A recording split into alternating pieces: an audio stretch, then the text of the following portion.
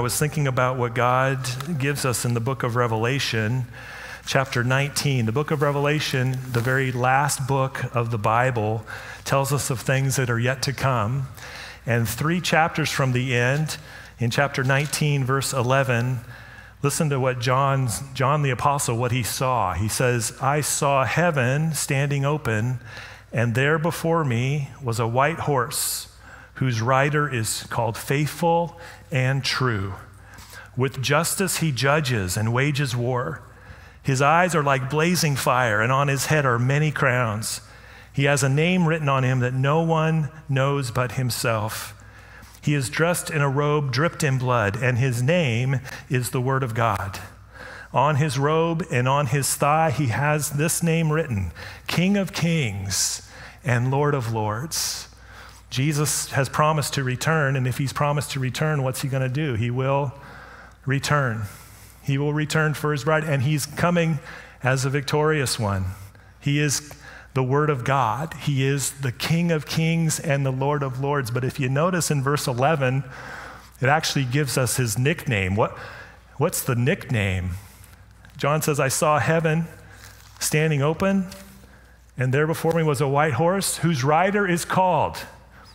His nickname is Faithful and True. What does it take? What is required to have a name be faithful?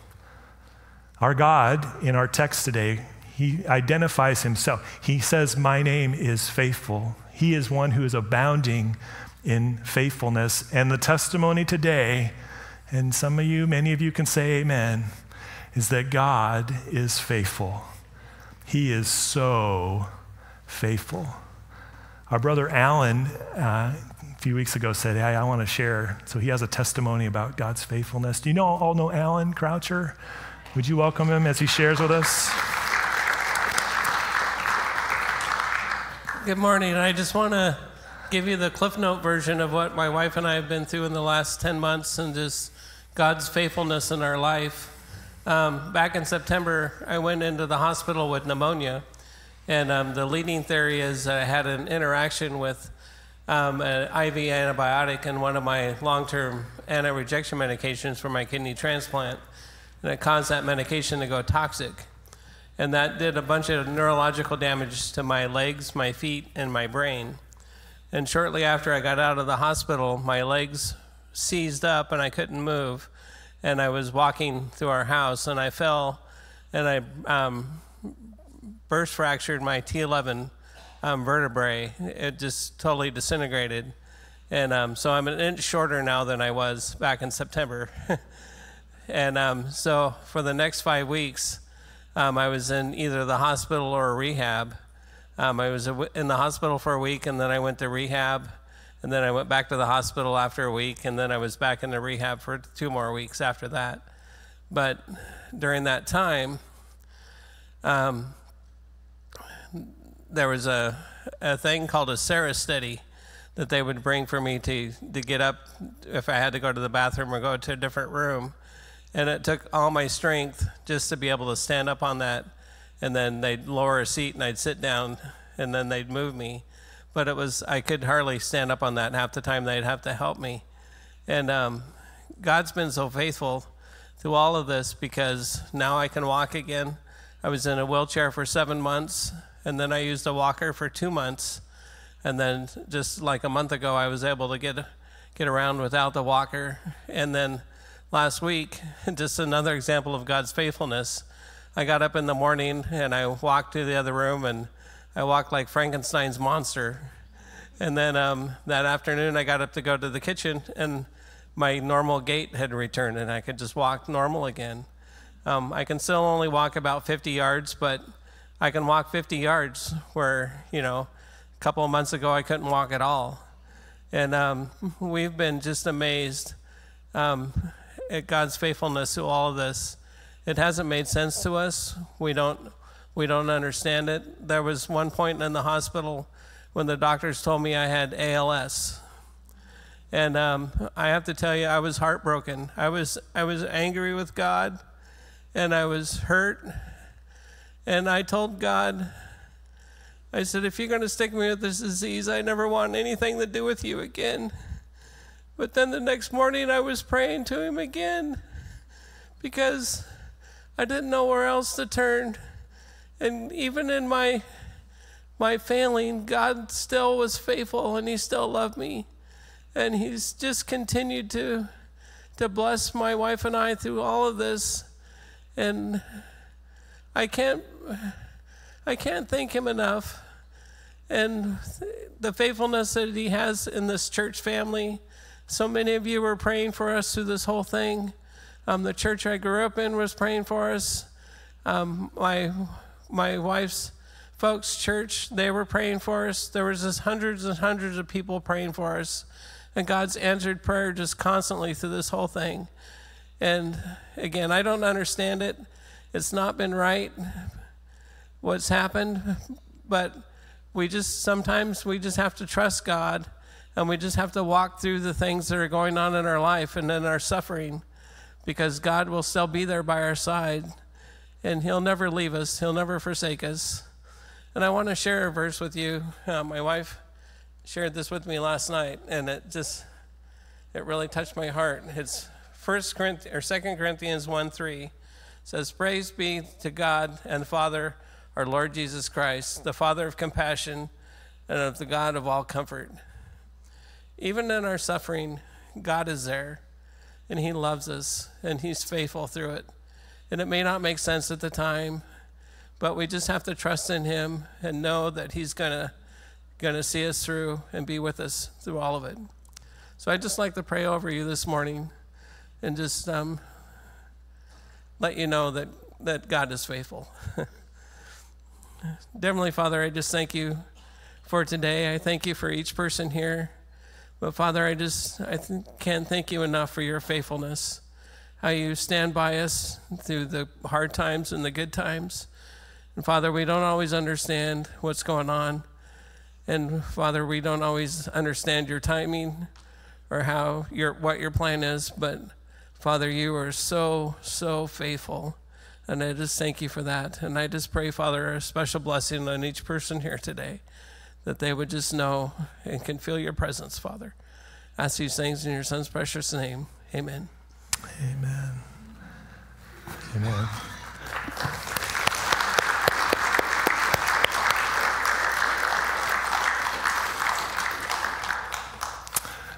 Alan has served years, decades with young people. That's his heart. And also, he's in my top 10 list of Norkenzie elders ever. I mean, he's like my favorite list. And so thank you, Alan, for sharing. It means a lot. Today we want to talk about God's faithfulness, and I'm wondering where will you find your security in life? Jesus didn't say follow him and then the storms of life wouldn't affect you. He actually said the storms of life affect all of us. Where are you going to find your security? And where we want to find our security is in God himself, because he offers us himself to be this rock upon which we can base our lives, a rock that is firm and secure. We've been in this series, What Is It a Name? And just some truth and review in case you didn't know. We're studying out of Exodus 34, verses 6 and 7, where God tells Moses who he is. His name is Yahweh. The Lord, Yahweh. He is the ever-present, I am God. And for his good, for his glory, right?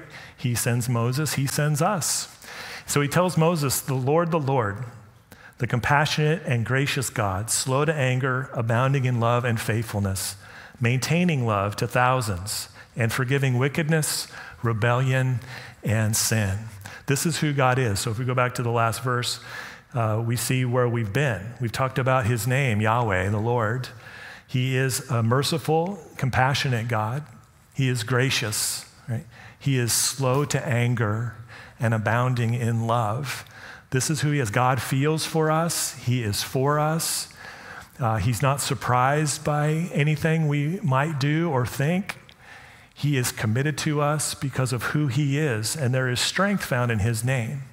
Today we want to talk about him being faithful. He's abounding in love and faithfulness, he says. God is a faithful God. He is forever faithful. Whenever this word faithful is, the Old Testament words used for faithful, the idea is firm and constant. That's why you often see, like in the Psalms, for instance, the reference to God as my rock, right? Because it's a reference to his faithfulness. He is firm and unmoving and constant. You can depend on him. The idea being, right, with this firm, consistent, constant God, you can place your trust in him. You can find security in him. So Psalm 18, for instance, verse 2, when the psalmist writes, "The Lord is my rock," right? "The Lord is my rock, my fortress, my deliverer. My God is my rock in whom I take refuge, my shield and the horn of my salvation, my stronghold." God is faithful. He is firm and constant. In Deuteronomy 32, through Moses, it says of God, right? He is the rock. God is the rock. His works are perfect. All his ways are just. A faithful God who does no wrong. Upright and just is he. Where did Moses get this idea? When God passed in front of him, gave him his name. He is abounding in faithfulness. He is forever, forever faithful. God is the one we can place our trust, and God is faithful to keep his promises, the promises he makes to his people. He is faithful to keep them because of who he is. It's similar to when we talked about love last week. God doesn't love. Love is not something God does, we said. Love is something God is. And in a similar way, God is faithful. He is firm and constant. He's not a roller coaster. He's a rock, all right? In Romans chapter 3, as we're studying Romans, in Paul's thought through chapters 1 and 2, and then the beginning of verse 3, Paul asks this question: what if some are unfaithful? The history of the Jews was a roller coaster. Their unfaithfulness, faithfulness, unfaithfulness. So Paul's asking, what if some are unfaithful? Will their unfaithfulness nullify God's faithfulness? It's a good question. And before we say not at all, which is the answer, let's be honest. When we are struggling in life and temptation and sin comes our way, and it's that old cycle, it's not dissimilar to what the Hebrews were doing, we can think our unfaithfulness is somehow going to reflect on God and his faithfulness. Like, can he forgive me once again? Can he love me again? Can our unfaithfulness nullify God's faithfulness? My friends, the answer is not at all. Because our unfaithfulness is not that strong. If you think your unfaithfulness, your inability to be faithful, somehow negates or nullifies the strength of God Almighty, you need to hear about God's faithfulness today. He is a faithful, true God. He is a rock. He is a refuge. He's a fortress. He's your stronghold. He's the one you run to. When do you run to him? When you're feeling strong and great? No. You run to a refuge when there is trouble. He is firm. He is constant. And he, right, is making this relationship available to us. We can know this God today. I sent my oldest three daughters to the wrong state to go to college. They ended up going to Boise Bible College, And if you've ever been to Boise, you may or may not know this, but kind of northeast of the city is this place called Table Rock. And I actually I messaged my oldest three daughters and their husbands, and I said, what's the name of that rock, outside of Boise? You can look down onto the city. And I had forgotten. It's like, Table Rock, right. And what ensued was my three daughters and their husbands all sending me pictures. And so I have pictures of Table Rock, like this, over here. This one's, those aren't my kids. Those are internet celebrities. But this is my daughter, Katie, standing at Table Rock. It's kind of a cliff there, right? And I think I have one of, is it Mary? Oh, this is Annie and her friend. We're sitting there at Table Rock, looking out over the city, right? And then this one made my heart skip a little bit. Here's Mary And I've not been there, but I'm like, whoa, I didn't know you could take your life into your own hands. So what are you doing? I raised you better than that, right? And then there's Silas, right? My son-in-law, missionary, and on the wrong side of the world, serving Jesus. So I was explained, it's a little bit of but there's more rock underneath, right? Okay. This one is Silas too, and he took this one with my daughter because some people actually go up to Table Rock and propose marriage, right? So I've never been there, but let's say you and we all go to Table Rock. Oh, by the way, they put a cross. And I said, that looks big. And they said, it is big. It's a big cross at Table Rock overlooking Boise. And so people can see it. But let's say you and we go to Table Rock and it's like we're looking at the beautiful view. And I say, it's so great. Get on my shoulders so you can get a little bit higher because then the view will be even better. We're going to be up here for 10, 14 hours, but just get on my shoulder so you can see the view better. Does that sound like a good idea? I know it's 102 degrees out here, but get on my shoulders because I'm going to give you a wonderful experience looking out over the Treasure Valley. Get on my shoulders. So you get on my shoulders. It's 102. You're depending on me for this great view, but it's 102. And eventually, probably at the 13th hour, I stumble and fall and come crashing down. And you're splat, right? Except I'm only 6'5". You didn't fall that far, really. You're fine. Why are you fine? Because Table Rock is here. It is firm. It is constant. It is immovable. Our God is faithful. He is a rock. You don't have to wonder, can he support me? Will the 102-degree weather, will the strain and stress of life somehow make it so God can't deliver on his promise? You know, what we end up doing is you end up trusting your pastor. I remember having kind of, introduction to Norkenzie classes, and people didn't believe me, but I'm like, please, what we will encourage you, and I'm going to encourage you now, is to place your trust and hope in the Lord, in God. Because your pastor here, I'm human. It's very likely in the next decade I will let you down. But I know one, and I preach about one who will never let you down. He is faithful. He is firm. He is constant. He is a rock. You can trust him. You can depend on him. We tend up in various ways, we trust other human beings, or maybe you're trusting your employer, and all the human institutions of the world run by human beings, they are not faithful like God is faithful because people are involved and we struggle, don't we? But if God is your rock, God's the one. You can depend on people, but we shouldn't be so surprised when people fall and fail. We shouldn't be so surprised when we stumble and fall and we let people down, right? The difference is God your rock? Are you standing on him? When Paul was talking about the Jews, God's promises were realized even though they were so unfaithful. Because he is faithful. Why is that? Well, because the fulfillment of God's promises depend on God's faithfulness. They don't depend on our conduct or our ability. They are based wholly on him and his faithfulness, and God is faithfulness. What does that mean?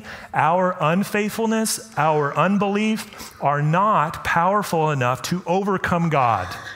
He is stronger. Would you agree? God is stronger. He is faithful.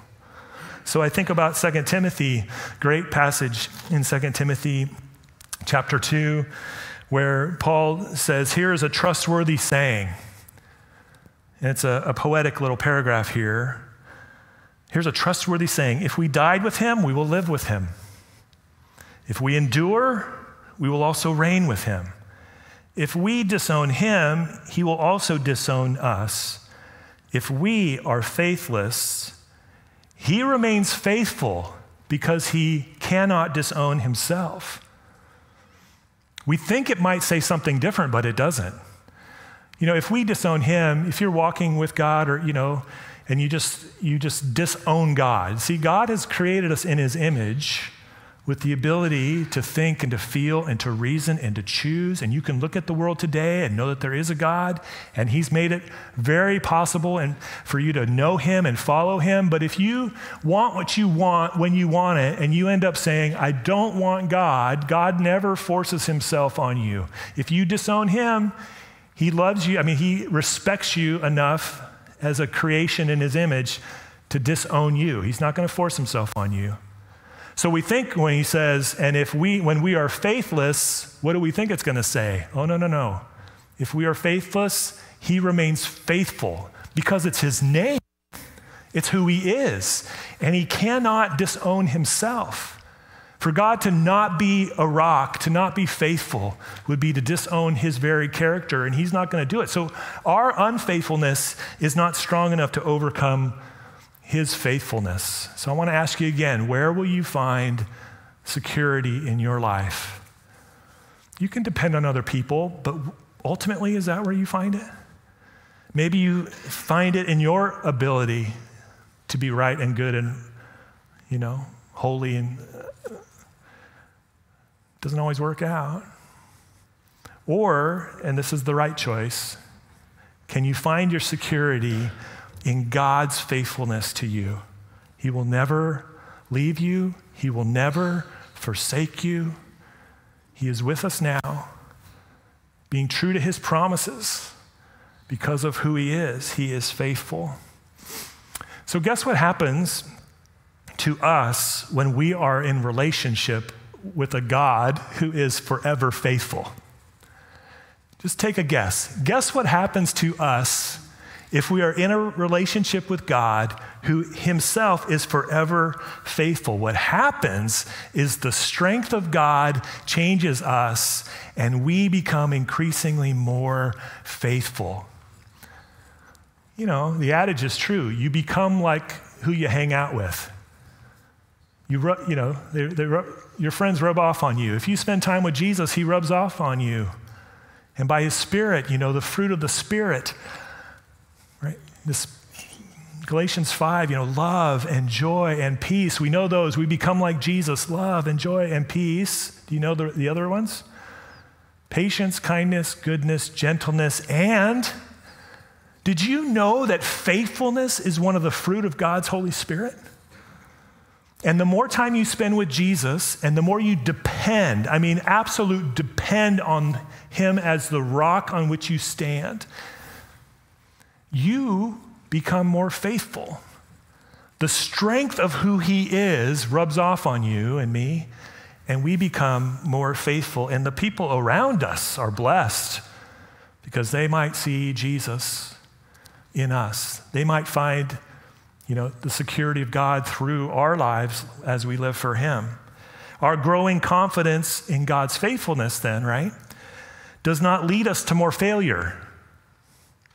Our growing confidence in God's faithfulness does not lead us to more failure. It actually leads us to worship him. It leads us to relationship. And the more we are with him, the more faithful we become. That's why it's totally, in the scripture, it's absolutely assumed that as you follow Jesus, you're going to become more like him. And the struggles and the temptations and the sins that plagued you when you first came to Christ, you will grow out of it. You grow out of those. Why? Because you're so good? No, because you're with the Lord. And his faithfulness is the rock of your life, and you learn faithfulness by being with him. So when struggles come, and they still come,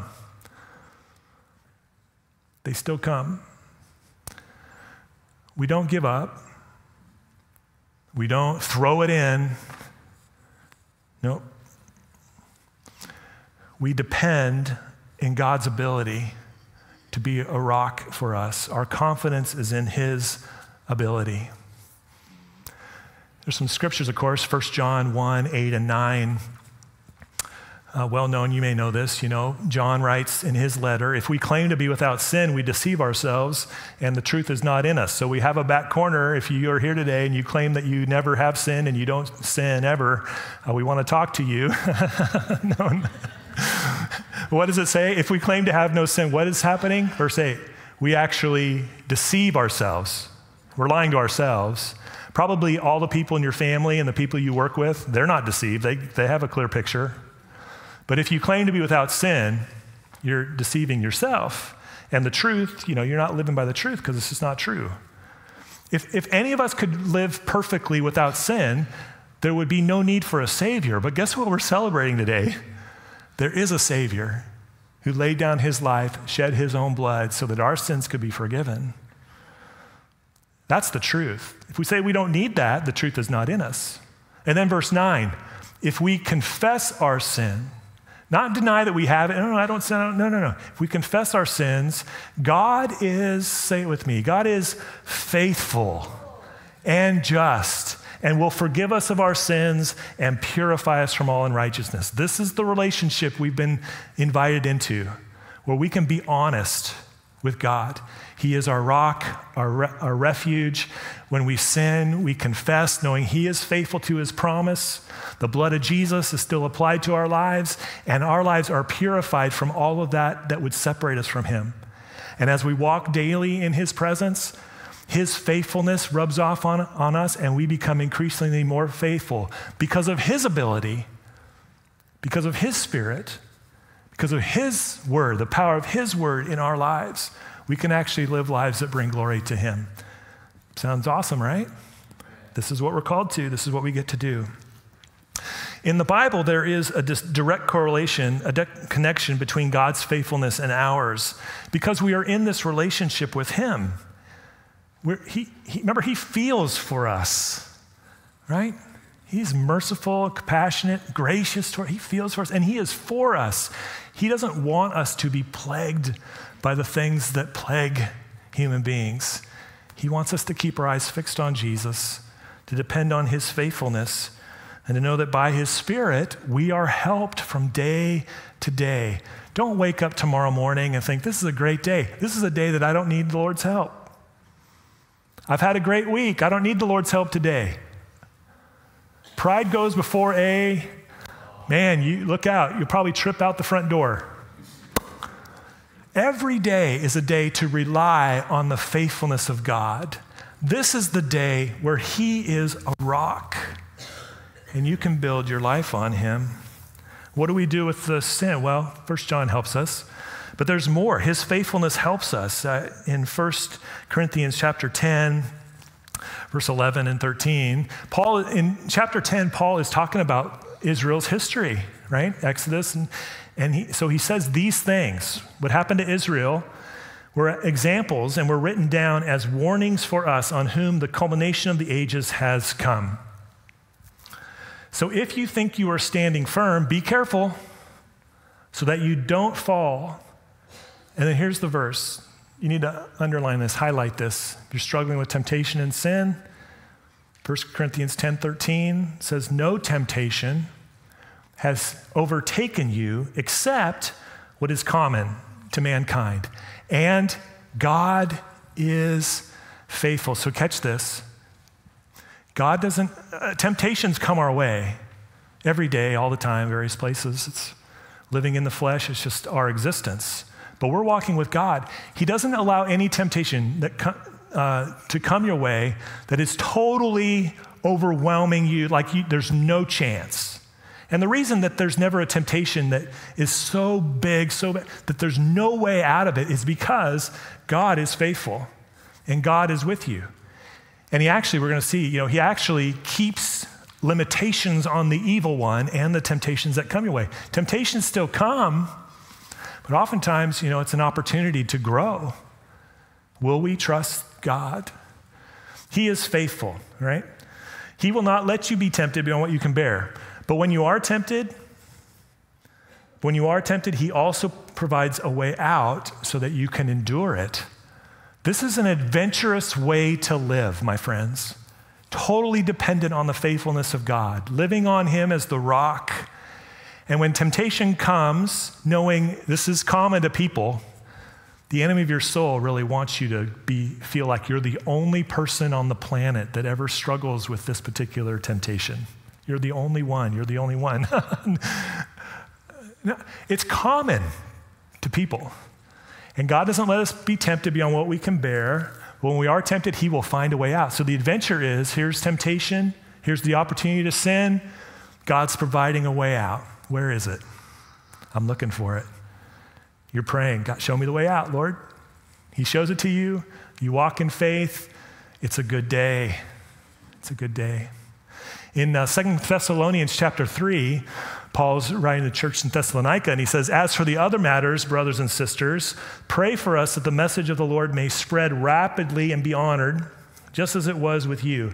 And pray that we may be delivered from wicked and evil people. You know, there are wicked and evil people under the influence of evil in the world. It's not hard to see it, but Scripture affirms that there are wicked and evil people. Paul's asking for prayers so that they can be delivered from such people. And he says, for not everyone has faith, but the Lord is faithful.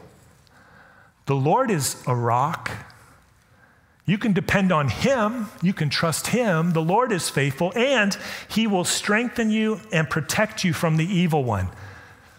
So with 1 Corinthians 10 in mind, you won't be tempted beyond what you can bear. He's going to provide a way out. He actually will strengthen and protect you from the enemy of your soul. Because God is that strong. He is a rock, and he is faithful, and he wants your good and mine.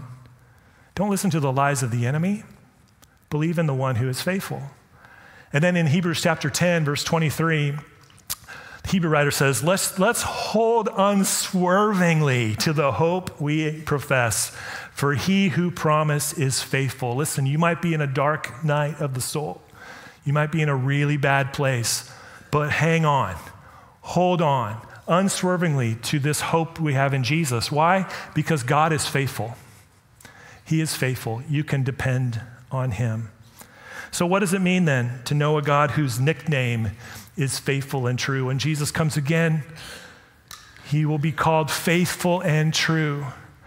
What does it mean to know a God like this? It means you and I, we can build our lives on him. We can build our lives on him. He is that firm foundation. Jesus talked about it at the end of Matthew 7. Build your life on him. The storms of life come, and your life will hold steady and be strong. But don't listen to the words of Jesus, not put them into practice, because he said it's like building your life on sand, and the same storms of life come, beat against your house, and splat. It falls with a great crash, because God is the one who is the rock. We can lean into each other. God gives us one another, but he is our rock. We can help one another along. We can encourage one another in the faith. We're called to do that. But he is our faithful God.